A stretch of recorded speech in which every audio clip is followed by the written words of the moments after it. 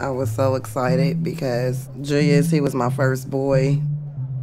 Me as a mother, I would always want to have a boy because, you know, he would protect his sisters.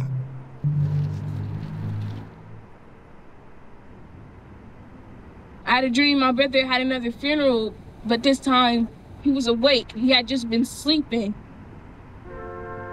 And he was there with me, and he kept trying to get me to come home with him, but when I woke up, he was not there. So would anybody like to explain to me why my brother wasn't there? Would the police department, would Eric Richards like to come and tell me why my brother is not here right now? No matter what I say, me speaking right now, y'all gonna listen, y'all hear me, right? But ain't nobody else gonna hear me. This ain't gonna get that far out there. Ain't nobody else gonna know what I said tonight, right now.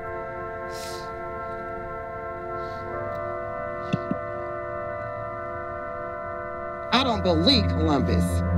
I don't. Y'all done took my son away from me and my family. Y'all took a whole part of me and still haven't gave me any answers, but he was a black child. Is the justice system designed for my kind? Is it designed for Julius?